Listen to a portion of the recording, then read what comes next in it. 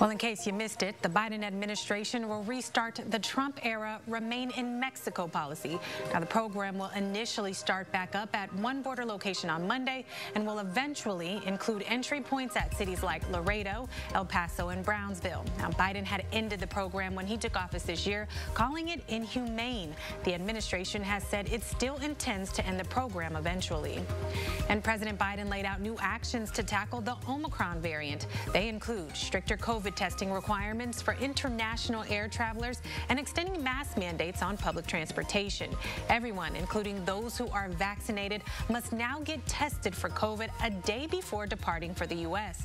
He'll launch family vaccination clinics and will require health insurers to cover the costs of at-home COVID tests, and continues to encourage Americans to get vaccinated.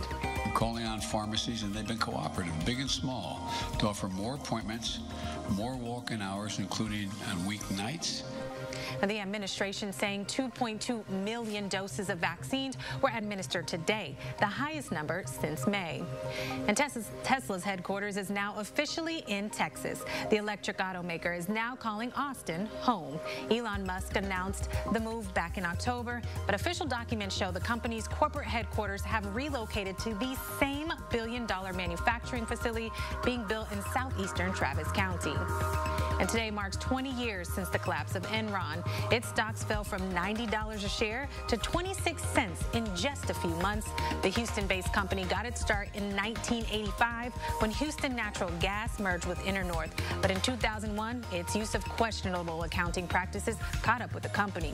29,000 employees lost their retirement plans. 22 people were convicted on charges relating to their actions at Enron.